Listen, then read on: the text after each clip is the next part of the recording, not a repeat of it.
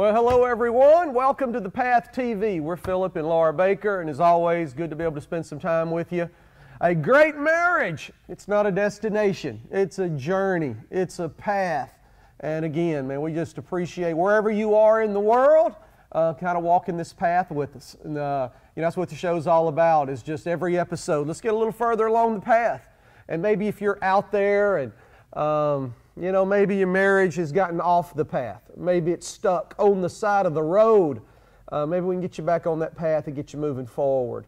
Life's too short not to have a great marriage and really enjoy one another. That's right. And we just appreciate you joining us. And hey, wherever you are, man, we'd love to hear from you. You know, this show goes out all over the world and streaming in so many different countries. We would love to hear from you. And so, hey, during this episode, you'll see our email there at the bottom. Reach out and email us, and man, we'll write you back.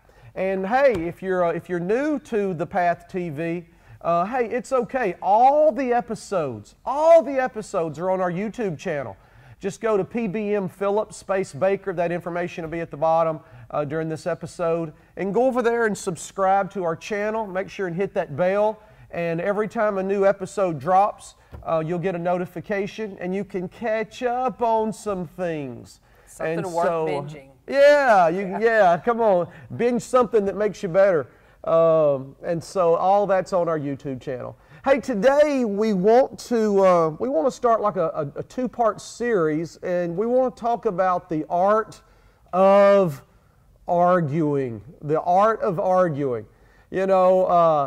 That is something that if you've been married 5 minutes, if you've been married a couple of seconds, there's going to be arguments in a marriage. And we want to talk about some things today. And I think it's going to be interesting, and it's going to help you, to do some things in a way that makes you better, not makes you worse, right? Absolutely. Practical. Every marriage has disagreements. Every couple. I mean, you've got a man and a woman who are trying to cohabitate.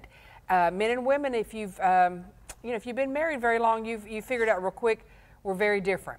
Mm-hmm. Very, very different. Every marriage has arguments, has disagreements, has somebody hurts your feelings, somebody says something wrong, somebody does something wrong. Mm-hmm. That's not a sign of a bad marriage. Absolutely not. You're going to have disagreements. You're going to have arguments. The sign when you're in trouble, the sign is when you can't have a resolution. Yeah. And so we want to talk about some real practical stuff. I mean, we might get in a fight right here, so you can show you how it's done. But we want to talk about some very practical things because it's a part of marriage. And, as we've talked to couples throughout the years, I've noticed that people either get into one ditch or the other. They either don't want to talk about arguing. Oh, no, we don't argue. No, we're good. We don't argue. We don't, avoid, deflect. Yes. Ignore. And then stuff just simmers. Yeah. It just builds until finally, there's an explosion. There's an explosion, and then, then you're dealing with the repercussions of that for however long. Or you have the other ditch. And all they talk about is that they argue all the time. All the time. We just fight, we fight. The reason they do that is because there's no resolution. Mm-hmm. There's no solution. There's no forgiveness. There's no I'm sorry. There's none of that. And you've got couples that, that are in either ditch, but the reality is you've got to get to the middle.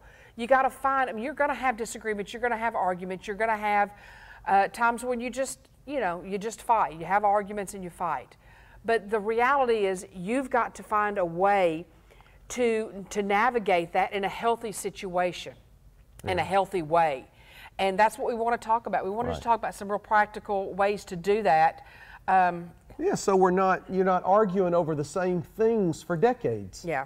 It's like there's some arguments that people have that they might as well just do this. They just might as well go, stop, where's the recorder? Right. Where's the recorder? Okay, let's just, instead of arguing, let's just replay the argument we had 3 months ago. Because nothing has changed. You still think this is what you think. I still think the way I think. And so why go through all the emotional energy? Just hit play and let's play the last argument that we had, and we'll save ourselves a bunch of energy.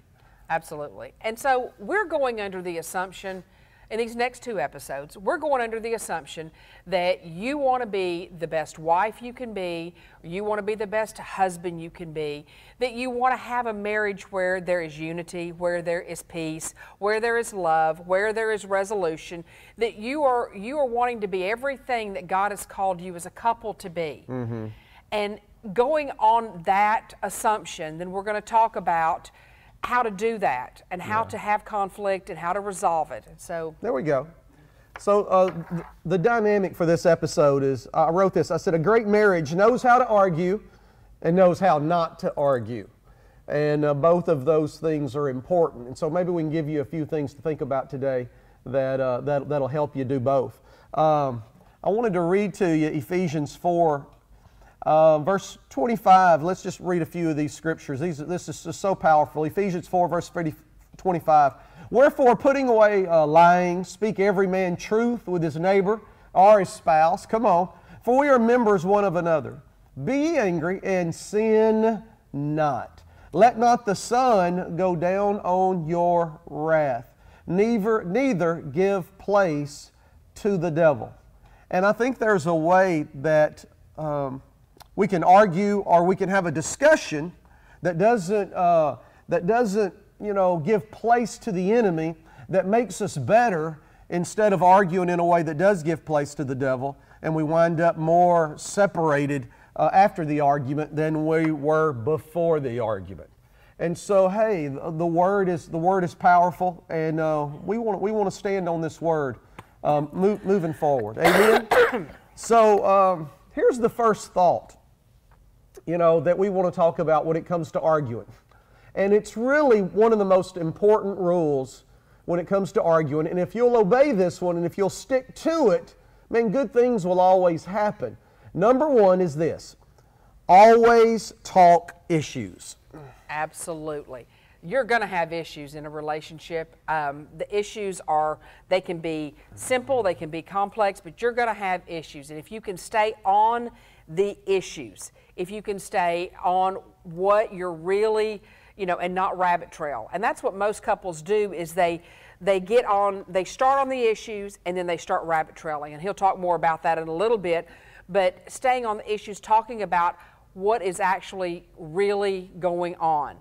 And, one of the things that you've got to be able to do as a couple is, because, like I said, we're assuming that everyone is trying to be the best version of their spouse.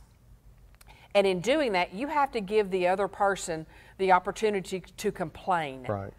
I mean, there are times that you've got something going on, you've done something to me, and I need to let you know. Mm-hmm. And as a couple, you've got to allow that person to complain without fear of repercussions. See, what happens a lot of time is if you go and you talk, and as long as you're talking issues, you should be okay. Yeah. That I go and tell you, listen, I have an issue that this happened, you did this, this is how it made me feel. And issues can be issues is, one issue could be, your underwear are on the floor. Right. You don't close a cabinet. You don't put the toilet seat down. You don't clean up after yourself. I mean, the pillows are messed up on the couch. I mean, there's all that level of issues in a house, but then, you start raising the stakes a little bit.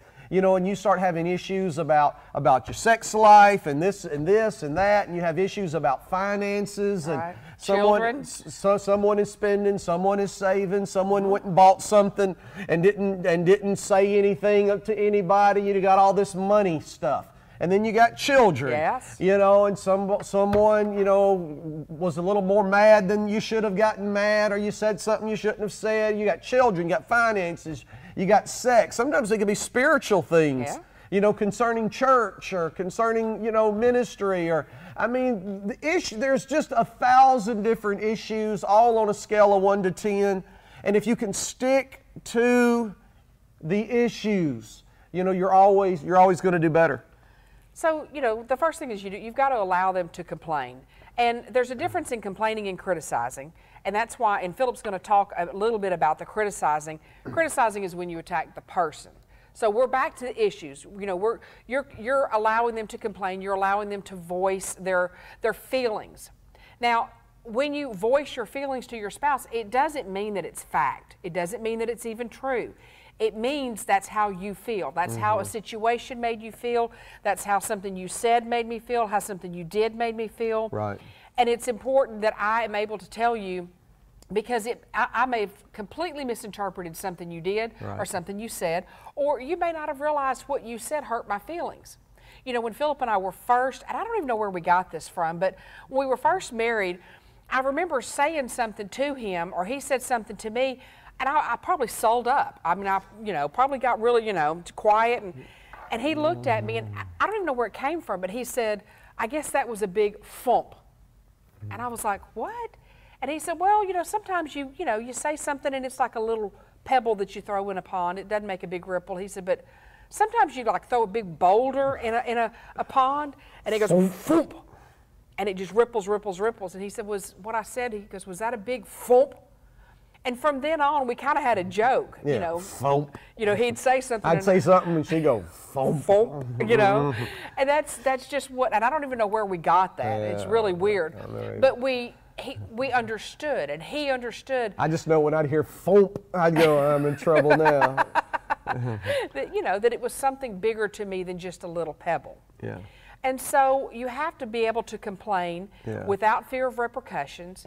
And what happens, and let me talk just for a moment about those repercussions, because a lot of times when you try to have a conversation and a person gets defensive, it pretty much shuts the conversation down. And being defensive, when you're trying to talk to someone and they're defensive, what they're actually saying is, I don't want to deal with this. I don't want to talk about it. This is not on me. This is on you. This is not my problem. This is your problem. This is something you need to deal with. I'm not dealing with it. I'm not talking about it. I'm not addressing it. That's being defensive. That's when you're in a very, very tight, hard situation in your marriage, because when that defensiveness comes in, then you're more concerned about being right than you are resolving the situation. Remember, we want to go back to resolution. You've got to resolve the situation so that you can move forward. Yeah. But when you are defensive and he's defensive and you're defensive and you've got all that going on, you're not really caring about what's best for the other person. You're just wanting to be right. Right. You're just caring about how it made you feel. And you're not taking that person into consideration at all. So when you find yourself being defensive, you need to really ask yourself why. Because what it comes down to is you're not ready to have an adult conversation. Yeah. You're not really ready to take on responsibility.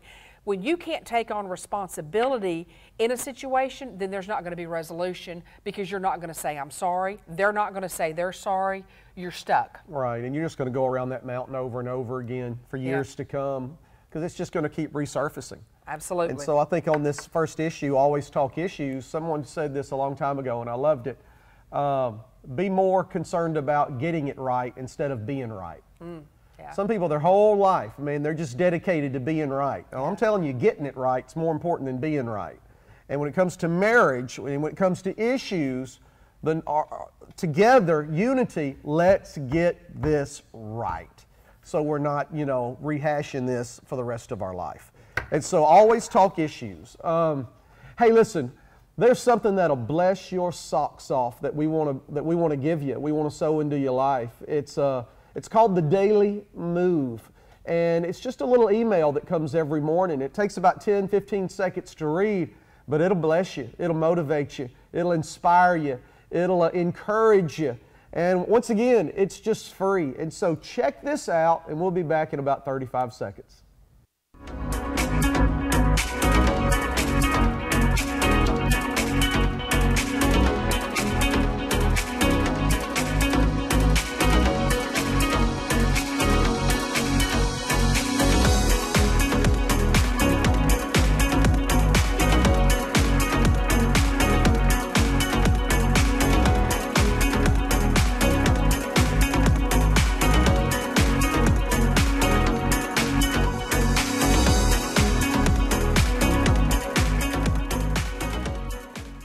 Hey everybody, welcome back to The Path TV. Again, we're Phillip and Laura Baker, and we are talking about the art of arguing. Fighting. Part one. Fighting. Talking about fighting.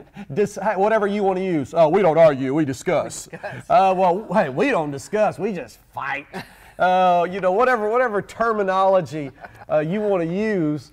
What we want is we want to make sure that solution comes out of it, and we're not just reinventing the wheel, you know, through arguments for the rest of our life, going around the same mountain over and over and over again. And so the first dynamic that we talked about, the first thought was always stick with the issues, whether it's the underwear on the floor, or putting the toilet seat down, or finances, or sex, or children, or spiritual things, or house, or vehicle, and or, you know, someone takes your keys and you can't find them because they wind up in somebody's purse. Stick with the issues. Stick with the issues. Number two, the second thought is never attack each other personally. Yeah. Never attack the person. And so let me give you an example. So we go back to focus on the issues. And so let's just use something silly. You know, underwear on the floor. Yeah, we could use that one. And so you know, she comes in, she goes, man, why are you keeping your underwear on the floor? Stop putting your underwear on the floor. I'm tired of picking up the underwear on the floor. And so, okay, we have an issue. Okay, got an issue. Stick to the issue. Let's solve this. Let's figure out what we're going to do with those underwear moving forward.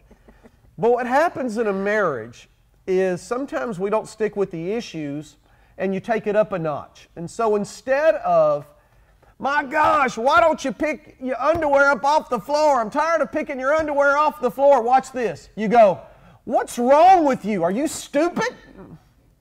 Were you raised in a barn? Are you stupid? How many times do I have to tell you to pick your underwear up? Are you ignorant? Can you not listen? Do you not have a brain in your head? I mean, okay, now instead of sticking with the issues, now you're starting to attack the person personally. Yeah. You've ratcheted it up a notch. And once you enter into that realm, solution is going to be very, very hard to find, because now you've made it personal. Now you've made it personal. And when you attack personal, then what's the natural reaction of the other person? Well, they're going to attack personal. And so now you're not in the realm of underwear anymore. No. Now you're fighting. You're calling each other names. And it's escalating. You know what it is. It's escalating. And now, you know, now, right. You know, now you done hurting each other's feelings. Right, absolutely. And you know, what happens is, when you have, maybe you've said 50 times, can you please pick your underwear up? Can you please pick your underwear up? And we're using that as a silly example, but you know, you say that. But on 51, you've had enough. You've had enough. And so not only do you not need to attack the person personally, but if you feel like you're being attacked personally, then stop and say, am I not listening to what they've been saying? Because you don't usually hit the personal first. You usually attack the issues. And if you're not being heard is when you ratchet it up. Right. When you're not being heard, you don't think that they are considerate of what you're saying, or they're listening to what you're saying, or they're willing to work on what you're saying. You don't see any progress in that area. Then you go, well, I will take it up a little bit and we'll see what something happens here. Well, then you're over and attacking them personally. And there are things, you know, we talk about words being so important. There are things that you say, they can't be taken back. I remember when we were children's pastors, and one of it was an object lesson.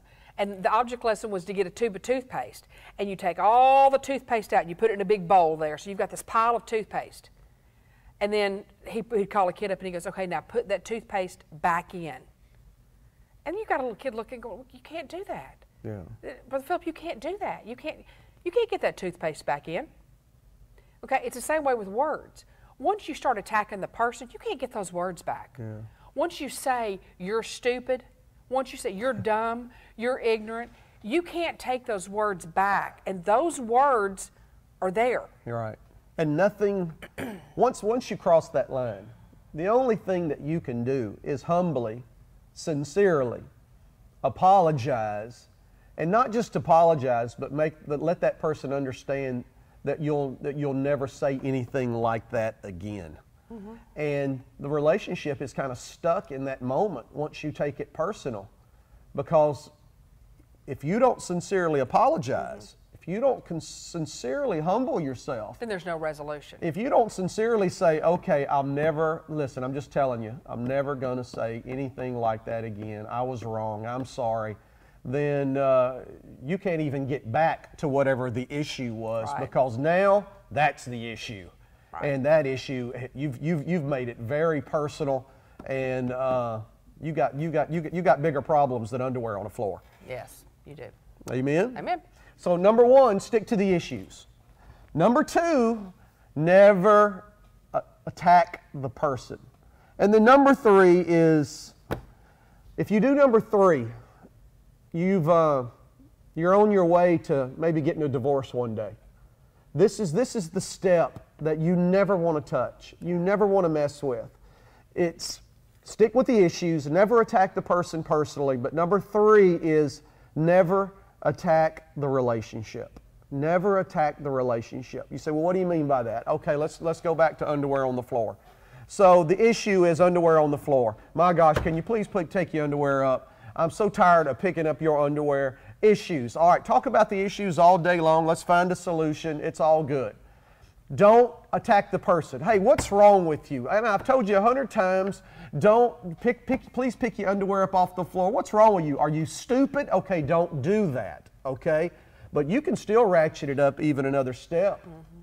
You don't want to, but people do. So this is what they do. What's the matter with you? Are you stupid? My gosh, watch this. My gosh, I don't even know why I married you.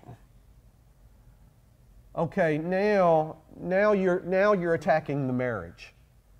I don't even know why I married you. You know, I'm starting to think it was a mistake that I married you. You know, I'm having regrets now that I married you. You know, I just don't know if I can be married to you anymore. Oh, wow.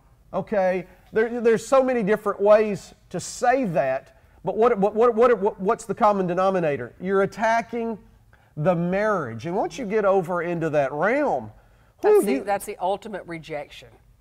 That is the ultimate rejection of a relationship. And when you do that ultimate rejection, when you throw out those words, you're saying the word divorce. You're saying, I want out. You're ultimately saying, I never want to see you again. Yeah. I want to get to a place in my life where you're not even in my life. Yeah. You're telling that person, I have been thinking about not wanting to be a part of this anymore. Yeah. Because out of the abundance of the heart, the mouth speaks. That was one of the things that we decided early in our marriage. And, you know, we've done a lot of things right. We've done a lot of things wrong. This was one of the things we did right. And, you know, Philip just said when we were young, we got married pretty young. I was, 12 or 13. I don't know. We were young. But Philip said, he goes, we are never going to let the word divorce come out of our mouth, ever. We'll never say it. We're not ever going to say it, because once you say it, you open up floodgates that are almost impossible to close. Yeah. Because you've let that word out. You have opened your home up to complete chaos. Yeah. Because it's total rejection of the relationship. It's total rejection of the commitment and the covenant vow you made between you and God and that person. Right. That's right. Absolutely. And so always talk issues. Never attack the person. And my goodness, never, ever, never, ever, never, ever, never, ever, never attack the relationship. Don't ever let that word, that D word, that divorce word, don't think it. Don't let it in your heart. Don't fantasize about it. Never use that word. Never attack the relationship. And those three thoughts right there, will save you from a lot of heartache moving forward. But we still got some good stuff. We still got some good stuff that we'll talk about in the next episode. But let me just kind of finish out. Years ago, somebody gave me a book, and it was by Dale Carnegie, and it was called How to Win Friends and Influence People. And that book is goes back a long time. It's got some really incredible Christian principles in it. It's been used by business and corporations, because a lot of people don't have business, they don't have people skills. Right. And you can be so smart You could be so spiritual. You can have such an intellect and such an IQ, but I tell you what, you're not going to make it very far if you don't have good people skills. That's right. And that's what that book is talking about. And that man, Dale Carnegie, he has an entire chapter about not arguing, about don't argue. Don't argue. And this is what he says. He goes, when you get into an argument, he said, nothing good ever comes out of it. He said, because the one person is fortifying their position and the other person is fortifying their position. And the more they argue, the more they're fortifying each other's, they're fortifying their position, and nothing good ever comes from it. There's no resolution. There's no solution. He's saying, always avoid the argument. And so someone said this a long time ago that kind of goes with that. You can whip a skunk, but you might not want to. And there's something about arguing that just brings out the worst in you. It just makes things funky.